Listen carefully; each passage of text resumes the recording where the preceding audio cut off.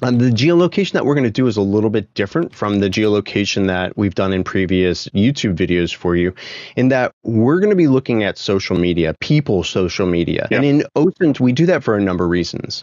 First off, maybe we want to find out where a person is. Maybe they're a missing person, or maybe we're interested in them as kind of a interesting person for law enforcement. Maybe we're trying to look at what's happening in an area of the world. Maybe there's a protest, a riot, a natural disaster that we want to investigate. So what I thought we would do is head over to Twitter. Twitter is a very big international social media platform. And as you can see, I'm not signed in or anything. Everything that I do today is 100% free and 100% open without accounts, which is one of the best things in OSINT. We have access to all these things. And do you recommend, I think you used this term previously, a socket account or something? Do you recommend, can you explain what that is and why you'd use it? I don't want to take you on a tangent, but just thought of it now. Oh, no problem. So within open source intelligence, we many times need to get onto social media platforms that sometimes require us to create a research account, or as you call it, a sock puppet account. Those accounts are real accounts in the platform, but ones that we control that are not mapped back to our personal details. So on a platform like Facebook or VK, I would create an account there that's a valid account that would not be in Micah Hoffman's name, so that I can gain access to the data I need for my customers. Here on Twitter, on Strava, on some of the other sites that we're dealing with, you do not need a research account or a sock puppet to log in to gain access to this data. The data is just public. So let's take a look. Now, my goal here is to access that geotag data. Geotag data is simply when you have your mobile device and you tweet out something or you post something, you tell it to record your GPS location. Or maybe in some platforms, you are going to be doing like check-ins. And those check-ins are where you say, hey, I'm at this location. Those are recorded along with your posts or tweets or whatever it is on that platform. With Twitter, they actually have an option for people to opt in to share their geolocation.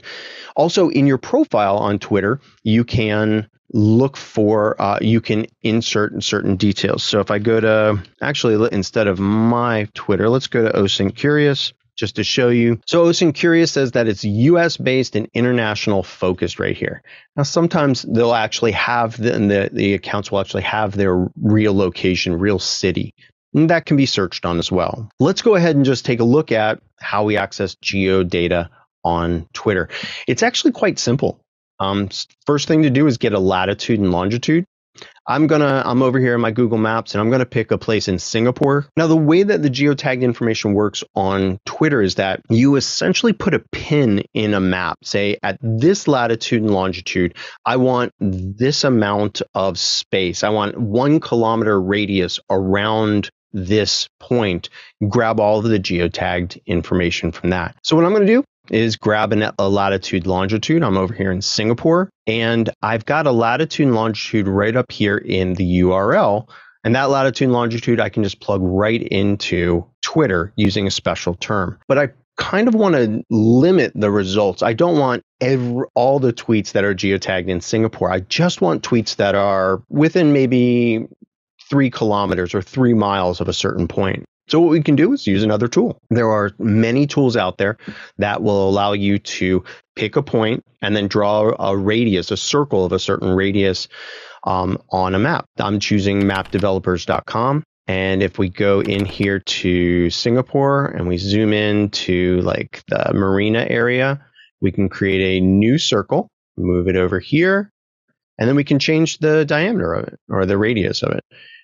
So that it just has the area we want.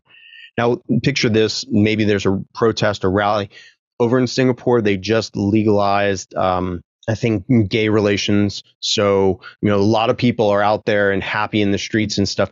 We can put a point in the map and say, within 1 mile of that point, I want you to tell me what's in there. And we look to see if our targets are in that area. Okay, well, here we've got the Marina Bay Sands Hotel. We've got Boat Key. All right, this is good. So if that's where we want, then over in the other map, we're going to put our point right there on that area, right here. We're going to put it right there, and then we're going to take this latitude and longitude. Do you have to do all that? It helps, especially if you're trying to get a very tight area. Like David, if there's a building that some people work in and you want to see if people are tweeting with geolocated content from inside that building, we can specify a building and then a very tight radius circle. A lot of people don't turn off their geolocation. Is that right?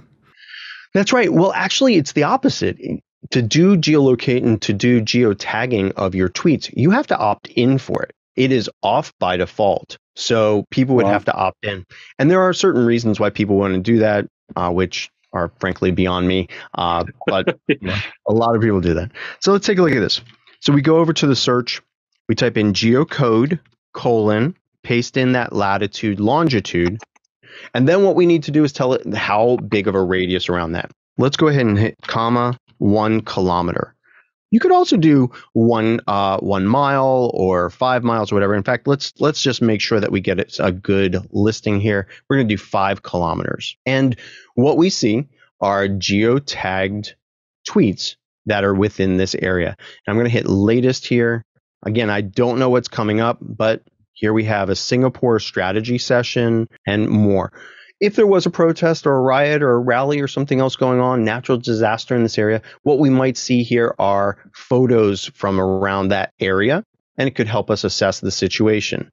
Some of these things may not be safe for our audience here, but you can see that we are targeting that area. This is actually helpful in certain situations within open source intelligence. The other thing that people like to do is, well, let's follow one person and see where they're tweeting. So David, if you were going around the world tweeting out with your geotagged on, could we figure out where you go, where you tweet? To do that, what we're going to do is we're going to switch to even a different tool. It just amazes me that people, I don't know if it's education or if it's just wanting to share. People want to overshare. It's interesting that people set that on. Oh, absolutely. It amazes me, and as we go through today's video, you'll see that there are a lot of people that share a lot of very sensitive things, and some of them don't realize that they're sharing sensitive things until we aggregate them and analyze them. OSINT is about gathering, but it's also just as much about analyzing it and figuring out what it means.